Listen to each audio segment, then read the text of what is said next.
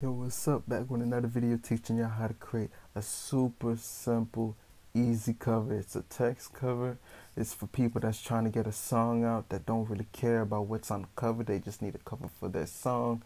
Just a simple text cover. If you want to know how to do more elaborate covers, more better covers, you can check my channel, and I have a wide variety of different covers already on that page. Don't forget to like, comment, subscribe, and tap the bell notification if you want to get notifications on new videos.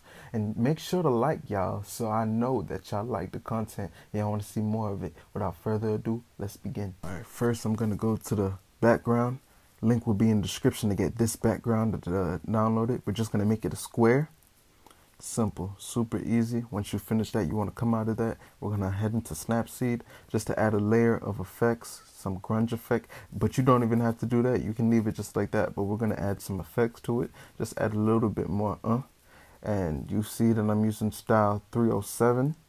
Style 307 in grunge. I don't even change none of the settings. That's it. Then I hop into Phonto. I'm going to load it. We're going to slide over to clamp.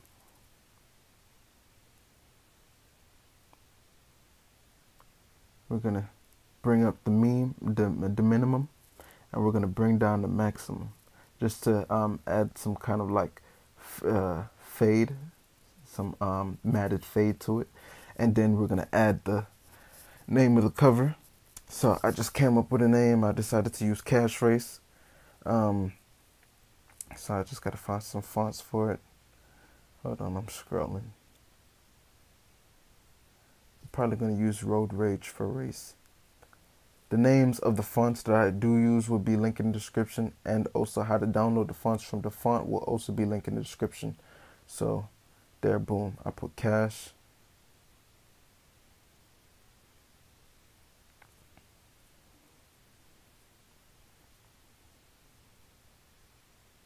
And Road Rage. Alright, boom.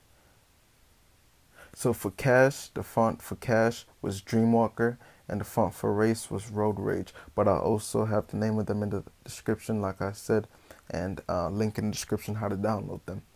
Alright, so boom. Now we're just adding some background to it.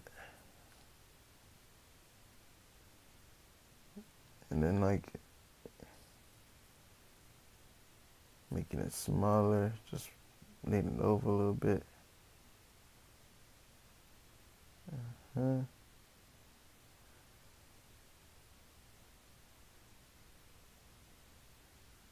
Eyeing it.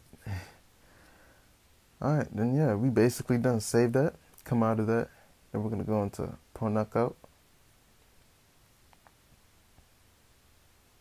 We're gonna load it, and I'm just gonna put my logo and the parental advisory. You don't have to put my logo. That's what I put for my artworks, the stuff that I make. But if you're a designer, then yeah, and you have a logo, then go ahead and put that on there.